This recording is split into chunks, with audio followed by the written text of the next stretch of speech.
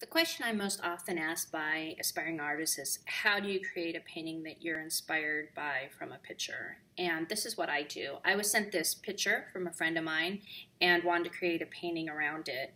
The first thing you need to do is create an excellent composition with a focal point and an interesting background. So for the background, I chose a blood moon, and clearly the focal point was going to be the horse.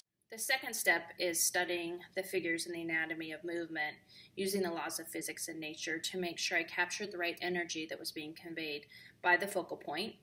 There's a lot of material out there to make sure that you have reference points and understand all that's going on with the life, and George Stubbs and Da Vinci are great at that. And from that, you draft out an initial figure or figures. Step 3 is bringing in the first layer of paint, setting the palette and overall tone for the piece and the range of values. Then step 4 is going into the detail, beginning with the eyes. Make sure you nail the anatomy, and as an artist you need to make sure you have the right expression conveyed by the subject.